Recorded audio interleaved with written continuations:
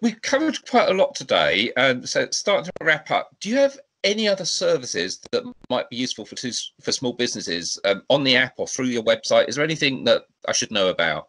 I would encourage people, so whether they're using it from a sending point of view or receiving point of view, to download the Royal Mail app. We're continually adding features to that, and they include things like an augmented reality parcel sizer. So we spoke earlier about, do people know the right sizes?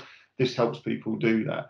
The ability to track your items, create postage labels on the go if you don't have a laptop or so on that you can do it at home with. So all of that functionality, as well as opening hours for the post office as well, is all through the app. So I'd recommend using that. If you're not already a click and drop user, again, functionality is continually being added to that. I know you've previously spoken to Darren Hatton in the past, and he will have said then, but he and his team continue to work away at the development of what's happening on click and drop. And particularly for the marketplaces, the marketplace integration tool, I think, is a really, really useful tool. Even as a casual eBay sender, I use that, and it's a brilliant thing to do. So if you've got the time, explore some of those features that you might not have had the time to look at before. And of course, there's the chat functions to ask any questions about it to make sure you're getting the best out of it.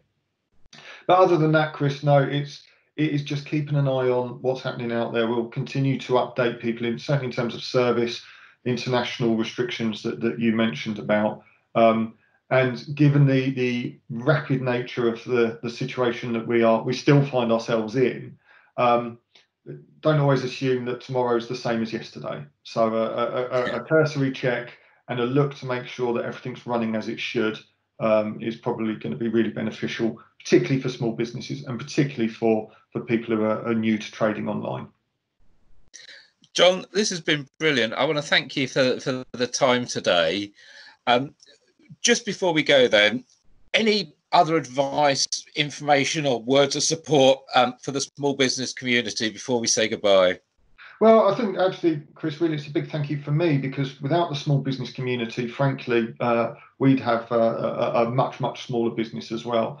And we've certainly seen a number of people who I am sure are in your audience group start from small micro businesses to becoming huge businesses. And it's that entrepreneurialism and that determination to succeed that we see from the small business community, which frankly helps our business survive. So a huge thanks from me and all of Royal Mail on behalf of that. And please keep doing what you're doing. I think you champion a huge amount of great stuff through TameBay. It's always a really insightful read whenever I look through it. So thank you for continuing to promote everything that helps and supports small businesses. Chris, it's a great tool and a great resource to have. But other than that, the usual cliched advice, which is stay safe, be understanding of all of us. We're all having some challenges at the moment, but I promise you we have a continued commitment to continue to serve you and the small business community, and we can't wait to do it in more normal times. Fantastic. This has been Chris Dawson with John Nicholson, Sales Director of Royal Mail. And I think the key message here, Royal Mail's open, delivering from the country. It's a key part of the UK's infrastructure.